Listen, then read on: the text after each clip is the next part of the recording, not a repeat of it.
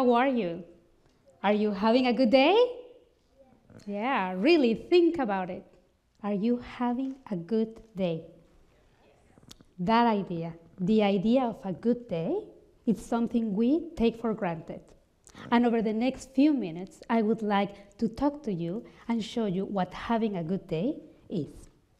Sometimes we think that good days depend on having awesome stuff, lots of money, popularity, lots of likes, and money and good grades. We leave good days to external factors. And if we do that, we are focusing on what we do not have. And when we do that also, well, it's normal because that is our human instinct to keep us safe and alert. But if we keep doing that, we open the door to emotions like sadness, hopelessness, anxiety. What if it didn't have to be that way? What if we focus on what is good or what we have? Then we open the door to other feelings, connection, hope. Well, if things are good, perfect. But when things are difficult, looking for the positive moments is the only way that we can find our strength and energy to face them. Show of hands, who has had a bad day lately? Yeah, me too, right? So if you thought about maybe the day that you lost your job, or the day that you lost someone you love, or the day someone let you down, we all have those days. And what I would like to share with you is something that I share in my coaching practice that is from the science of happiness. The science of happiness is a field of positive psychology that studies the strategies, habits, and actions that make a difference in our life. Now I know that 40% of our happiness is determined not only by our genes or our circumstances.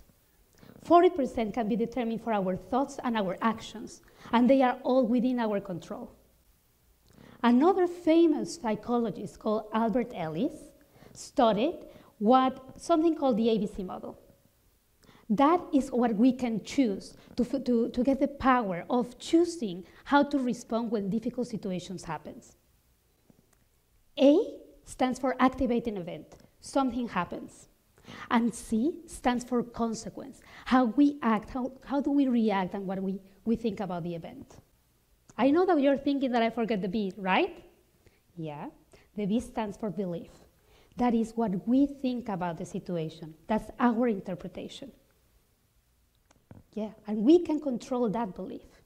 So let's think about something that could happen in school that will change a good day. Let's think about when you get an F, and I'm sure you know how that feels, right? So when you get an F, if you have the belief that grades show your self-worth, then the way that you will react will be something like, I'm so stupid, I cannot do this, I just rather give up. If your belief around grades is that it's something like just a number and also that you can always improve it, then the way that you react about it will be something like, I have to study more, I have to listen to the teacher, maybe I will ask for help. So if you see, the belief is under our control too. So how can we put this belief, the belief that we can control the goodness of our days, into practice every day? And that's what we're going to do next. And I would like you to do it with me. Let's walk the talk. So think about a difficult circumstance that just happened recently. Yeah? You have it in mind? Okay. I'll think about the day my dad passed away. It only happened a few months back, and it was one of my most difficult days. So when we are in those situations, we can choose between feeling lonely and close down, or connect and share our feelings to others, especially those that care for us.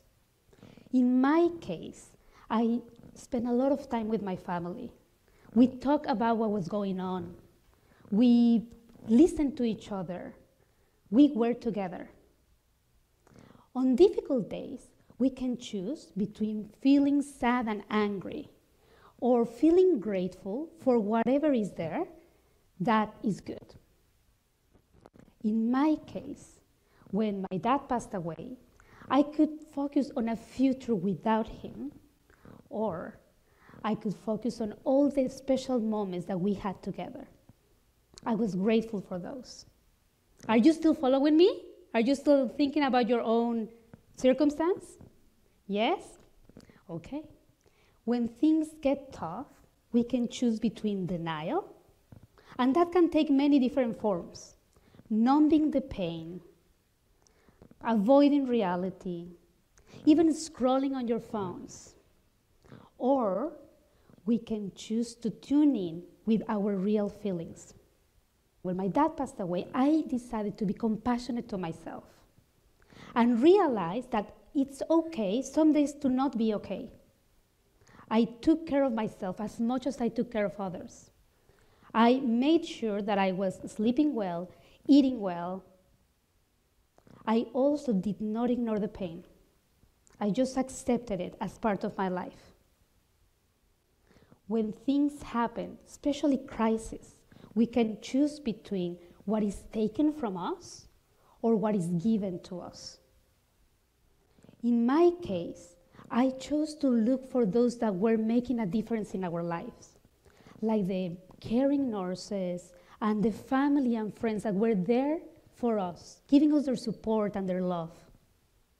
Did you notice that in your circumstance and my circumstance, what made the difference were our choices, our beliefs, and our actions? And you might think, well, what are those actions?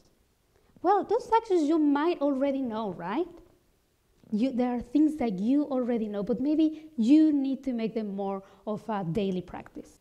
Whenever someone now tells you, have a good day, I want you to remember that. First, 40% of our feeling good is within our control.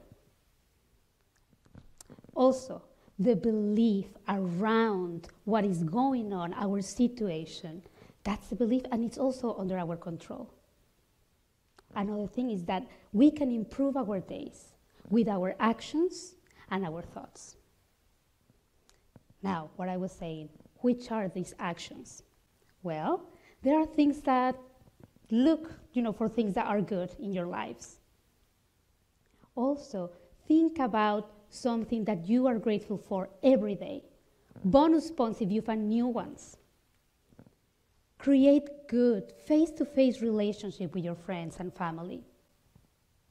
Catch yourselves when you are comparing yourselves to others and stop. Take good care of yourselves here, here, and here. And become a helper. Seek opportunities to be kinder.